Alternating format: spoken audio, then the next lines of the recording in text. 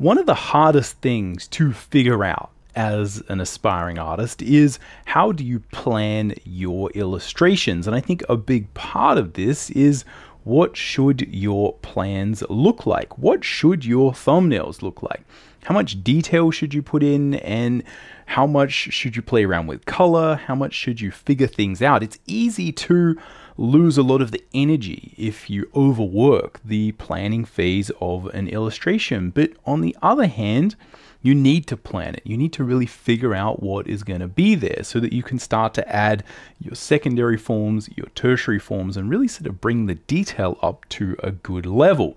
Now, someone who I think does a really good job of this is Frank Frazetta. And what I want to do in this video is check out this book and look specifically at how he transitions from the rough idea phase to the plan with sort of a detailed plan or thumbnail, often in color, of his images. And more than that, I want to look at how the way we plan our images actually influences the final look and a lot of our overall style. And I think it's really important to understand that the process from the very beginning to the very end often defines a big aspect of the way our images look. So this is going to be a mix of a book review and just thinking about thumbnails, planning our images, and appreciating how good Frank Frazetta was at this. Hopefully you'll join me. Let's jump in and get started. Alright, welcome to the Drawing Codex. My name is Mcburnie. I've been a professional working artist for over 20 years, and on this channel, we're all about drawing cool stuff from our imagination, embracing the challenge of drawing, and mastering the craft of line and color illustration. Now, if you'd like to learn more about illustration and picture making, you can check out my free illustration mini workshop. It charts my journey going from an amateur to a professional, and I talk a lot about really important issues such as how to get more detail and polish in your work, how to plan your images, create thumbnails, and also a few thoughts on how to approach being a professional artist. As I said, it's free. The link will be in the description. Go check it out if that's something you're interested in. Okay, so the book that we are looking at today is Frazetta Sketchbook II by Spurlock and Frazetta. And this is a really good, well-crafted, well-put-together explanation of a lot of Frank Frazetta's process. Now, it is worth mentioning before we go ahead that there are some artistic nudity scenes and drawings in this book. Often the characters are drawn without clothes on in the preliminary roughs, and Frazetta was known for drawing some sort of naked women. So if that's something you're not interested in seeing, then maybe give this one a miss. Firstly, we can just look at, I guess, what was Frank Frazetta's process for coming up with these ideas. And here, I think we get a pretty good example. This is from one of Frank Frazetta's first real sort of illustration jobs where he took on creating a cover. And you can see that there's a mix of creating these little kind of sketches where I guess there's the initial ideation, and then there's an actual plan, and then he tends to kind of finish the image. And we can really sort of see this same idea progressing basically through all of these different sort of pages and examples. And again, I think it's worth mentioning how good this book is at displaying these things and kind of putting them all down. It is really sort of good to have this. A lot of effort has actually been put into finding these little sketches in his collections around the place and then showing how they actually appeared as book covers, which I think is really, really important.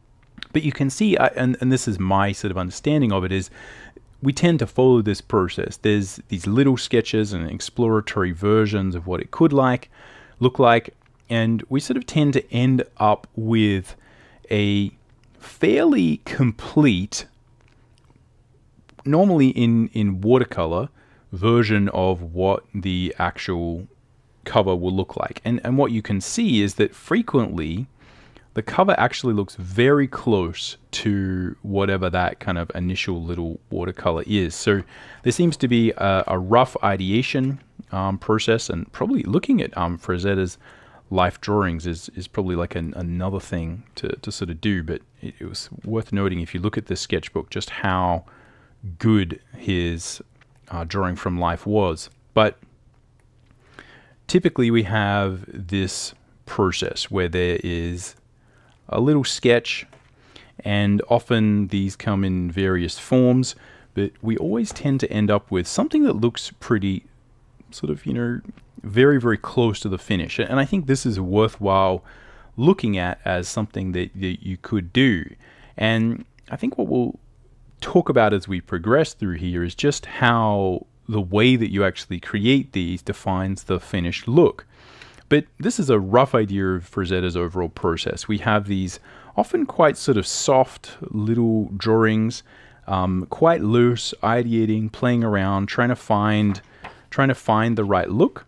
And often, once that look is kind of found, then there is a watercolor, rough color version of that created. And I think, again, the most important thing to note that we're going to unpack is that the finish looks very similar in many cases to that initial little sketch. But yeah, and you can see lots and lots of different examples. That's not the only reason for this book to exist, right? It is mainly just a sort of showing of his sketches and all the different sort of things that he did. But again, here you're seeing another good example, classic cover to issue of Creepy back in the day. And here you have, this sort of nice little watercolor rough. And the finish looks, it's not quite as sort of cartoony as this, but you can see that the idea is there, right? The strength of that is there. There were some other poses explored, but this is kind of what it ended up as. So I think something to pay attention to is that really all the important aspects of the composition are included in the thumbnail. And this is not necessarily the only way to create a thumbnail, but if you are working traditionally, this is something that, look, is probably going to be very helpful to do. And if you look at a lot of people who tend to work very traditionally, they do have a really sort of detailed thumbnail planning phase. Now, you could call this a preliminary rough, you could call it a thumbnail, whatever it is. Again, these are not tiny, right? But again, I think it sort of functions as the first sort of stage of the drawing. And again, you could sort of call it whatever you want, but I think we still can look at it as being that kind of like little sort of smaller thumbnail preliminary version of what is going on. Now, I think just looking at that and understanding that in many cases, everything is kind of worked out to a certain degree at the thumbnail. There's a lot of graphic blocking, a lot of the anatomy, a lot of the shadow patterns are actually included in these little thumbnails. And I think that's the first thing to just understand is this sort of style of working, even though the finish looks very loose and painterly, and as I've often said, Frazetta's work has this kind of style where you imagine that it was kind of created in this fluid, unplanned way, right? It's often so completely crazy and sort of expressive that it has a feeling like it just kind of leapt off the page. But in most cases, there was actually a really solid plan. And I think it's probably fair to imagine that a big reason that he was able to be so expressive and abstract in many ways with the finish is because it does seem like a lot of these things were actually planned out pretty well. And here you can see again, there's a really good solid plan of the shadow structures and all of these fundamental things. Obviously not all of the anatomy is worked out, but I think the graphic composition is really sorted. There's not a lot left up to imagination. There's not a lot that tends to kind of appear out of nowhere onto the finished page. Now, I think that the second thing to look at is that the simplification is something that translates. And I think this is really, really critical because it's important to appreciate that your overall process from start to finish is connected. And I think the interesting thing that I note when I look at these is that really, in most cases, like in this case, you can see he kind of abandoned the graphic block-in of the sort of girl's back here. That got a little bit more rendered. But in most cases, all of these little shadow shapes that are defined quite well in the thumbnail, because naturally you need to work in quite a graphic way, these are translated very carefully to the finished image.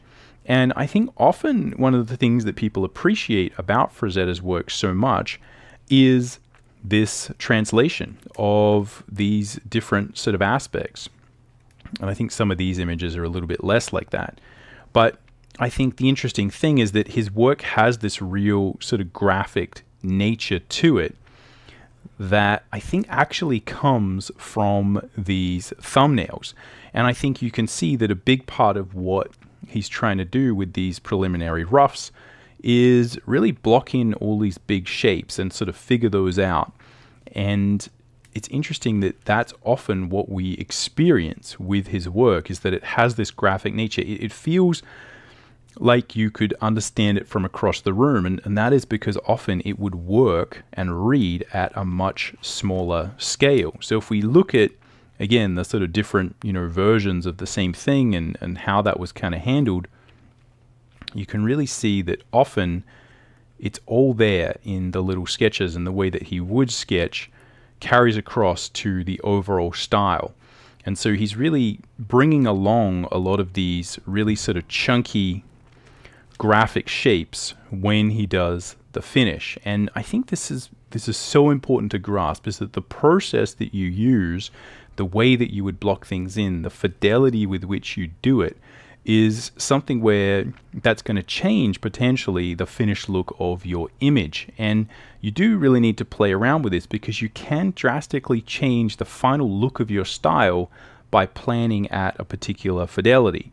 And if you do sort of just translate your sketch and sort of really sort of trace it and figure out what those big shapes are, you can get a very different overall look to things. And I think this is something that's often not appreciated, because again, we're sort of imagining like, oh, we kind of add all this detail, or again, the thumbnail can sort of be done in any way, shape, or form, but the fidelity that you do the thumbnail is going to define the graphic feel of the finished image. And you see artists who don't plan this way, artists who do maybe have a much more detailed drawing phase, they tend to add more detail, and it's maybe harder for them to mass all of these shadow shapes and get this kind of really rough feel. But you can see that the general idea here, right, of, if we can kind of go a little bit sort of closer to see some of these things in detail, right, you can see that all of the information there is fully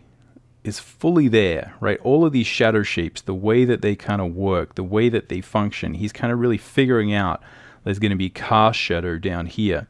You're not really going to be able to see the face fully. And the way that the these leg shapes, these big sort of chunky shapes, that you may have a hard time actually doing that if you were trying to add a lot more detail.